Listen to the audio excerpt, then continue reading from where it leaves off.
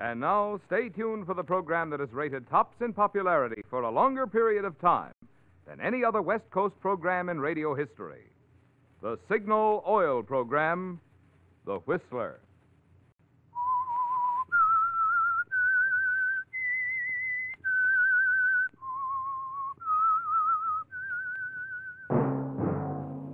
Signal, the famous Go Farther gasoline, invites you to sit back and enjoy another strange story by The Whistler.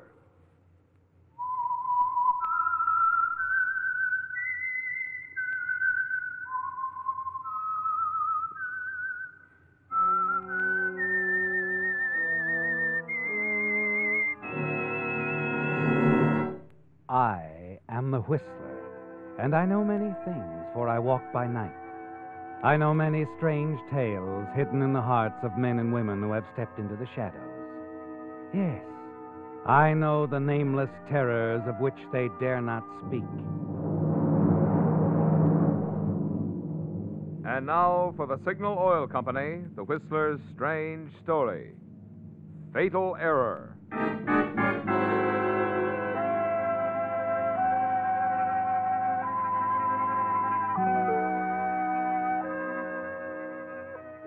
It was a unique arrangement between Lloyd McCrae and his partner, Matt Banyan. On the surface, they appeared to be realizing only a modest average income, quite in keeping with their operations of a few air cargo planes. But beneath the surface, that was something else again. Just as certain secret side trips across the border into Mexico produced something else again in the way of big profits for McCrae and Banyan. Yes. These were the deals the partners never discussed with anyone other than themselves. Not even Fran Engel, Matt's girlfriend, was told about the highly profitable sideline. Of course, there was always the danger of being exposed, and the partners were gradually reaching the danger point. Both were well aware of this as they discussed it one afternoon in their airport office. Well, that's how I see it, Matt. We've put 25 grand away in 6 months, and I say it's time to lay off for a while. Anybody been snooping around? No. Maybe I'm just jumpy, that's all. Maybe. Yeah, I see your point. Well, so what's our next move? Nothing special. Just start giving a little more attention to customers that want to do legitimate business, that's all. You mean Kramer, Lee, and the rest of our customers, Yeah. Oh, look, Lee wants to talk about a frozen meat shipment tonight. See him, will you? His place, 8 o'clock. Oh, no, wait a minute. Can't you handle it? I've got a date with Fran. Fran, but she's working tonight her throat's anyway. bothering her. She's not singing at the club tonight. Well, look, you know I never do as well with customers as you do, Matt. You've got a way with them. I haven't. Yeah, thanks, Lloyd. Maybe so. Matt, look, we're still running a business. We're trying to make it look that way. I should think you'd want to do something about it. Okay, save the lecture. Lee's place, 8 o'clock. I'll be there. All right, that's better.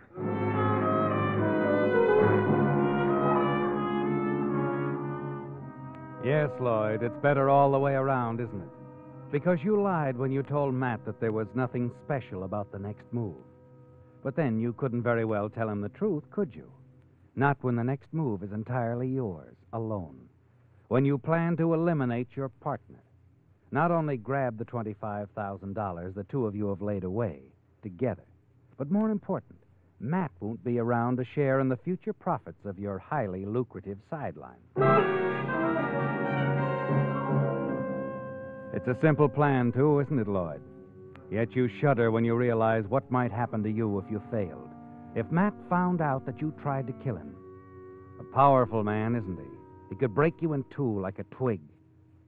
You wait in the darkened alleyway a block from Lee's place. Tell yourself nothing will go wrong. No one in the world knows about the extra money the two of you have accumulated. The $25,000 you keep hidden away in your office safe. There won't be a single reason for suspicion to be pointed in your direction. It'll be just an unexplained killing, something for you to read about in the papers the next day, along with everyone else.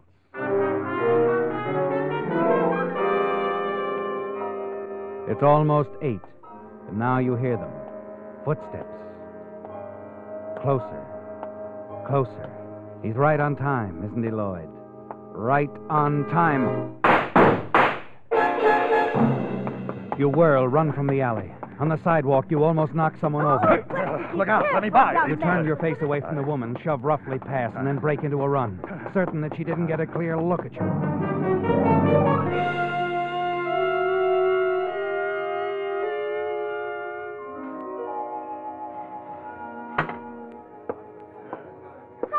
good morning, Mr. McRae. Morning, Alice. Cup of coffee, huh? Yeah, sure, right away. Oh, here's the paper. You can read about the shooting last night over by the Lee Frozen Meat Company. Shooting? Yeah, a fella named Joe Ramos got himself blasted by... What? Let me see that. Well, there it is, right in the front page. Let's see. Joe Ramos, shot. Killed by unknown assailant. Witness described killer as a... Slight of build. Wearing trench coat. Hey, what's the matter, Mr. McRae? You don't look so good. Did you know this Ramos guy? No. No, I didn't know the guy.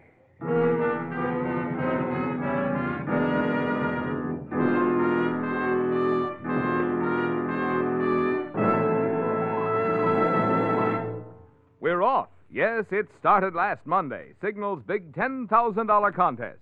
And all week, Whistler fans have been besieging Signal dealers for free entry blanks. No wonder, too, when the 200 valuable awards include such exciting prizes as a Buick Super in the dashing new Riviera model, an Apex 3-piece automatic laundry, washer, dryer, and ironer, 6 Packard Bell television sets with latest type black picture tube, including Packard Bell's famous Telecaster consoles that turn at fingertip touch to most convenient viewing angle. Then there are 2 of O'Keefe and Merritt's finest gas ranges with vanishing shelf and Grillovator broiler, plus 10 solid gold case wristwatches by Helbros, and dozens of other wonderful prizes that you can win in this easy, fun-filled way. Now, you know those Signal cartoon billboards that picture an angry bride waiting at the church door for the groom who is just arriving late because he ran out of gas?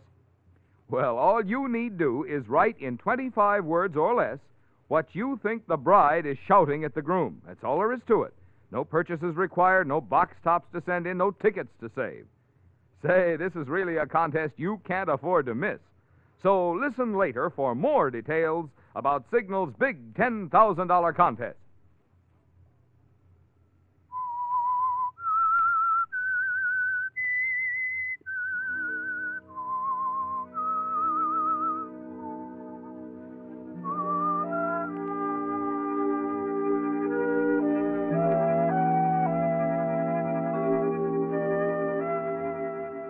It was a shock, wasn't it, Lloyd? To learn the papers have identified the man you shot down last night as Joe Ramos, not your partner, Matt Banyan. You can hardly believe it. You were so certain it was your partner. The same build, even the same walk.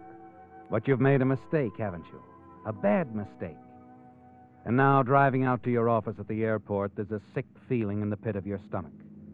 The newspaper story, Lloyd, carries a partial description of you, the killer. Enough for Matt to add things up, especially if he was early to keep that appointment with Lee, only to learn that there was never such an appointment, that you lied to him.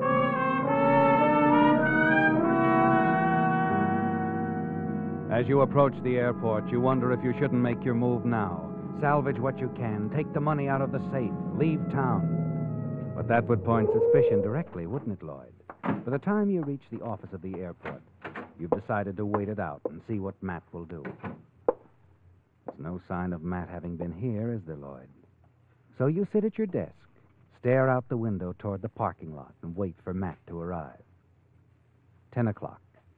11. There's no sign of him. It's almost noon when you finally pick up the telephone and call your partner's girlfriend, Fran Engel.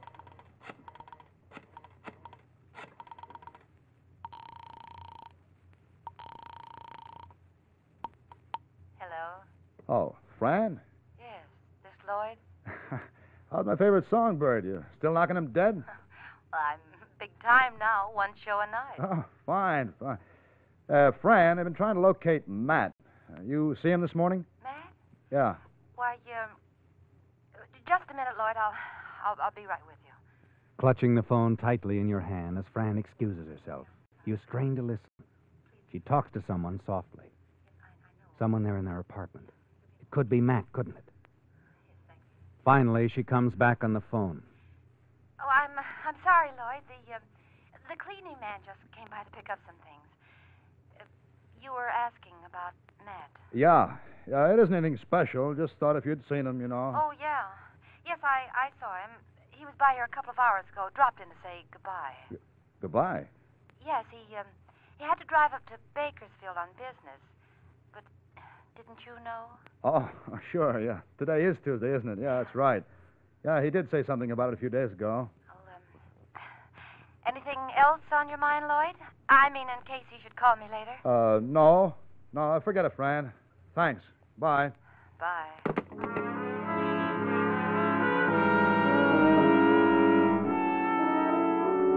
As you hang up the receiver, you lean back in your chair and breathe a sigh of relief. You'd forgotten about Matt's business trip to Bakersfield, hadn't you? And you're certain now he never would have left if he'd suspected anything. However, you're not entirely in the clear yet, are you, Lloyd? You'll still have to explain something to him when he gets back. The phony appointment with Lee. There's something else, too. You wonder if Matt's seen the newspapers, if he's read the account of the murder last night. Late that evening, just before you leave the office, you decide to find out. You put in a long-distance call to the hotel in Bakersfield where he usually stays. Hotel Linden. I'd like to speak with Mr. Banyan, please. Matt Banyan? Mr. Banyan? One moment, sir. Hello? Yeah? I'm sorry, sir. Mr. Banyan isn't registered. What? Well, are you sure? Quite sure, sir. Well, he must be there. Should have arrived hours ago. I'm sorry, sir. Oh, all right. Never mind.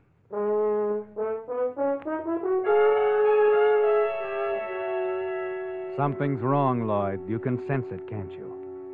As you close up the office and walk to the parking lot, a feeling of uneasiness builds within you. You try to fight it off. Find some reason why Matt hasn't checked into the hotel. An accident, perhaps, on the road. Yes, or motor trouble. Or he might have finished his business early and started back to town.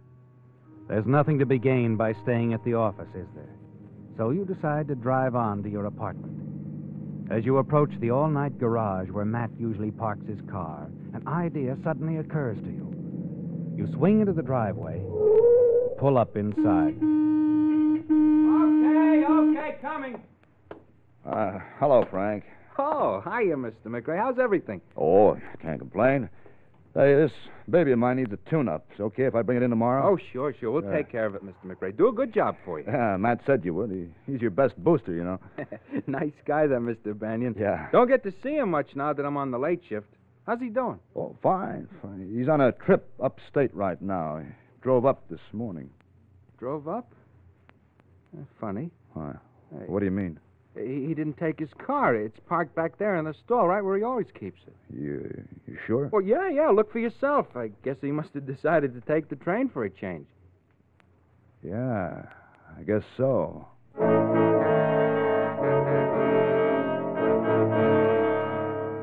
Fran lied to you, didn't she, Lloyd? And you remember your phone conversation with her, overhearing her talking to someone in the apartment. Someone she said was the man from the dry cleaners. You're certain now it was Matt. And you know now why he told her to lie. He doesn't want you to know that he's here in town. And he's suspicious of you. You drive out of the garage and find yourself headed back toward the airport. You're afraid to go to your apartment, aren't you, Lloyd? Afraid that Matt will be there waiting for you. You decide to drive back to the office instead. As you enter and lock the door behind you, without turning on the lights, you step over to answer the telephone. Hello? Hello? Hello? Who is it? Hello? Your hand is shaking badly, isn't it, Lloyd, as you replace the receiver?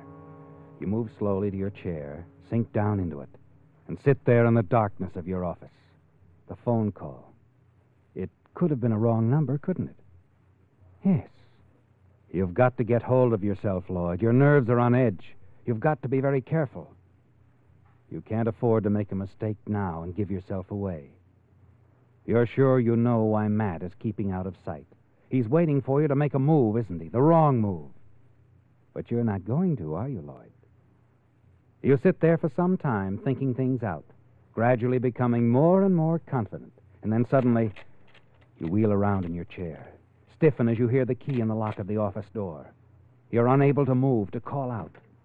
Unable to take your eyes off the doorknob as it turns slowly.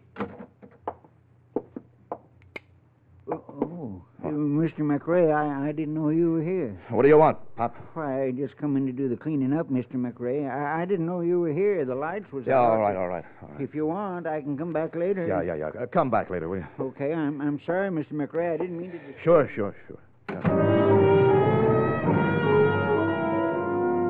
You pace the floor of your office nervously for a few minutes, and then reach for the telephone. You must call Matt, find out if he's home. Then you change your mind again and slam down the receiver. You lock up the office and drive into town to the Blue Lantern, the nightclub where Fran works.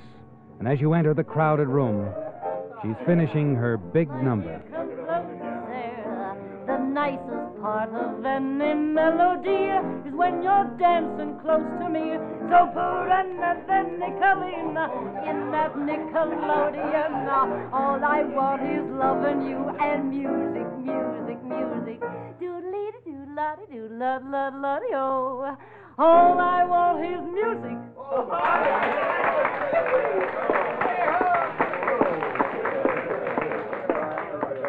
Hello, Fran. What? Oh, Lloyd. Nice song. Very nice. Oh, thanks. Buy a drink? Oh, some other time, Lloyd. Oh, okay. What brings you around? We don't see you here very often. Oh, just bored, I guess. You know, I really don't get out as often as I should. All work and no play. That's bad. Yeah, I spend entirely too much time at the office, I guess. Take Matt now. At least he gets a chance to take a few out-of-town trips once in a while. Too often to suit me. Maybe I ought to make those trips instead. Fine. That way I'd have Matt where I could keep my eye on him. You know, I often wonder about those business trips. Oh, well, you haven't a thing to worry about, Fran. There's only one doll in his life. It's you. Yeah, sure. That's what he tells me. You know, you've got a great guy there, Fran. Great guy. I know. I guess you know, too, how I feel about him. He's the best friend I ever had. There's nothing I wouldn't do for Matt. He's a real guy. By the way, did he call you tonight? Huh? Oh, yeah. Yeah, he called, from his hotel. Huh? The Linden? Yeah. Why, something on your mind?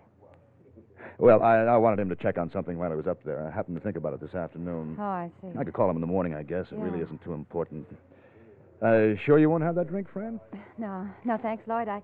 Well, if you don't mind, I think I'll go back to my dressing room. I have a horrible headache. Oh, it's too bad. Well, I'll see you, huh? Well, you ought to come around more often. Sure.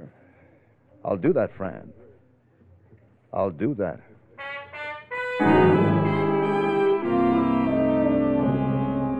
A half hour later, you park your car a block from Matt's apartment house and then walk slowly toward the 4-story building.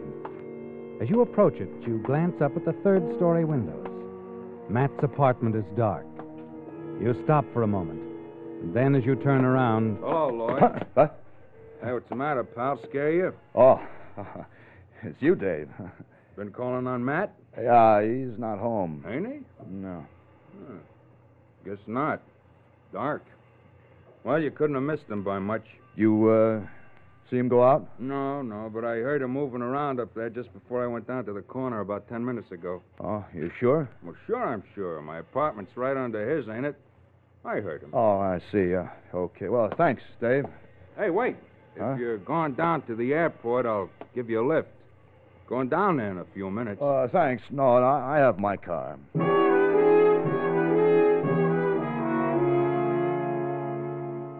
Shortly before midnight, you're in the residential section. You park your car on a quiet side street, and you walk a block to where you can see Fran Engel's cottage. The lights are on inside, but the blinds are drawn. You're almost certain that Matt is in there with Fran, aren't you, Lloyd? And if you wait long enough, you'll see him when he comes out. You've almost made up your mind to slip around to the side of the house and perhaps listen in on their conversation, when suddenly a car pulls up in front of you and you duck back into the shadows. It's a police car, Lloyd. Well, that must be the place over there, Sergeant. That cottage? 831. Yeah, that's it. Come on, let's go.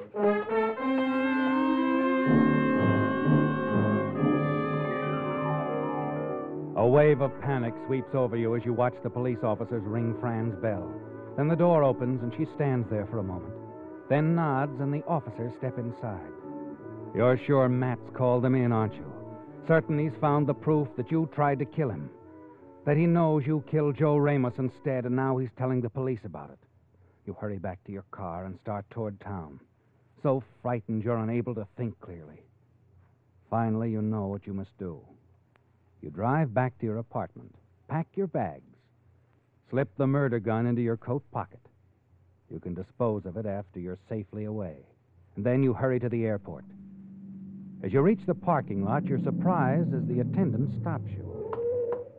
Say, Mr. McRae. What is it, kid? Thought maybe you ought to know. The cops were here asking for you. What? Yeah. Probably at your office now. They say what they wanted? No. Okay. Here. Hey, thanks. Park this crate for me, will you? I better go over to the office and see what they want. Sure, Mr. McRae. Sure. You decide to leave the car on the lot, and then you hurry over to the terminal building. Go to the cocktail lounge, and from the window you can see the police car parked in front of your office. 2 policemen inside talking to Pop. You've got to get them out of there, Lloyd, if you're going to get the money out of the safe. $25,000. You'll have to be satisfied with that, won't you?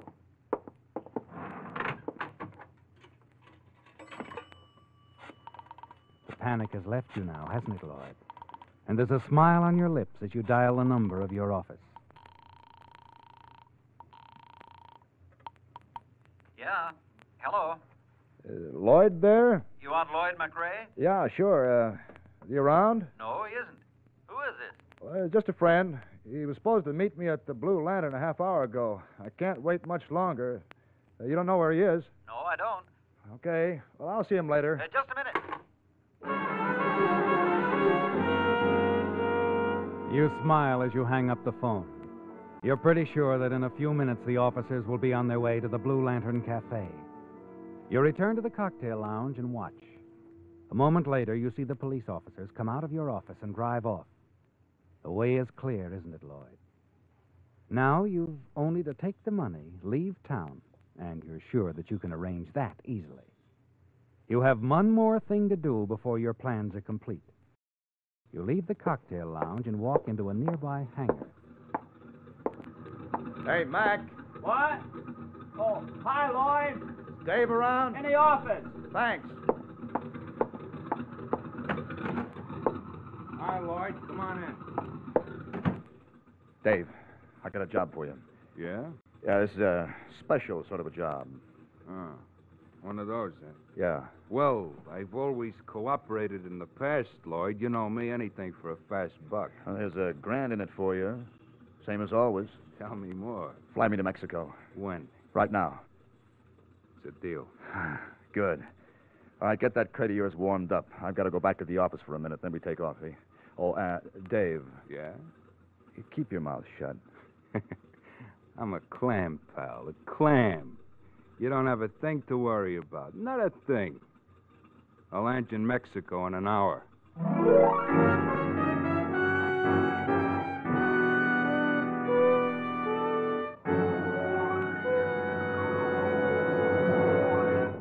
$200 lucky Westerners will win some wonderful prizes in Signal's big $10,000 contest.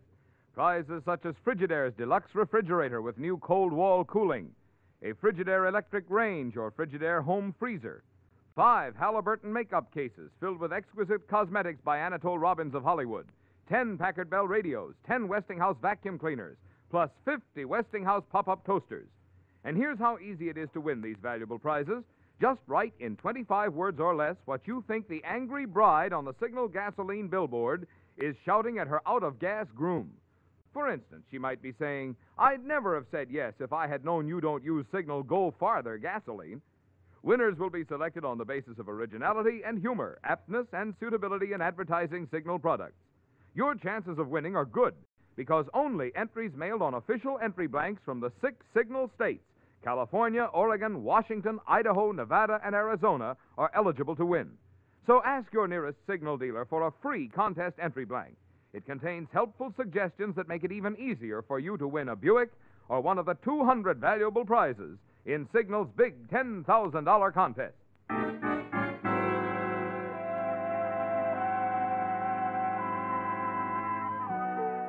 A curious crowd had gathered in front of the McRae-Banyan office at the airport, milling around and talking in excited whispers.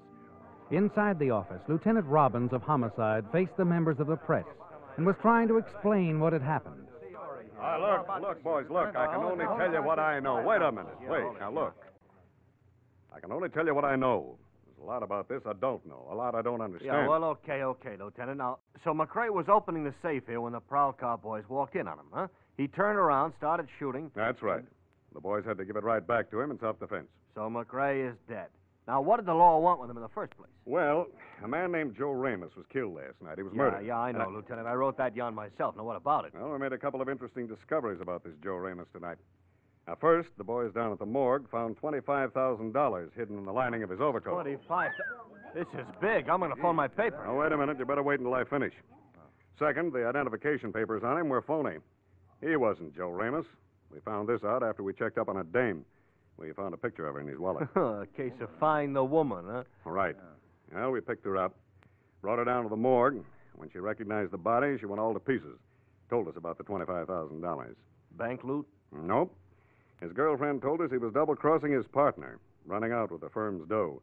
The 25 grand we found on him. Uh-huh. Yeah, he was going to skip last night on the midnight plane for Mexico City. The girl was going to meet him there later. Only at 8 o'clock last night, somebody bumped him off in that alley. Mm-hmm.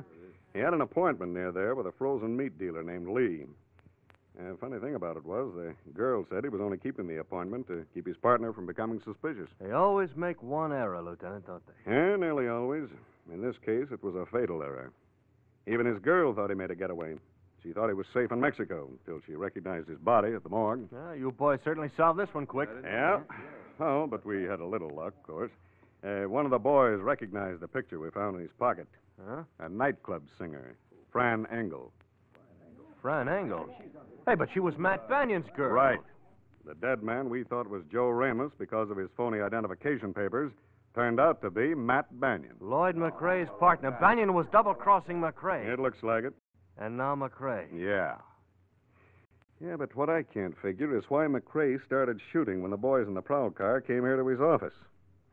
We only wanted him to come down to headquarters and pick up that $25,000 we found on Matt Banyan.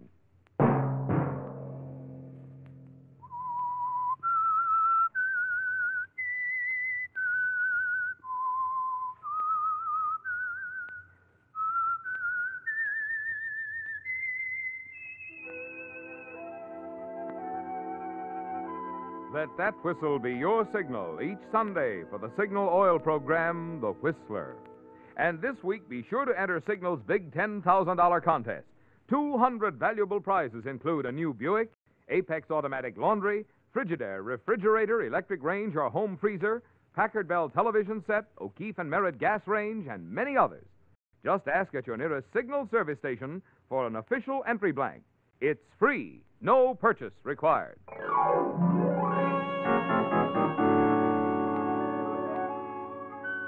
Featured in tonight's story were Bill Foreman, John Daner, and Gigi Pearson.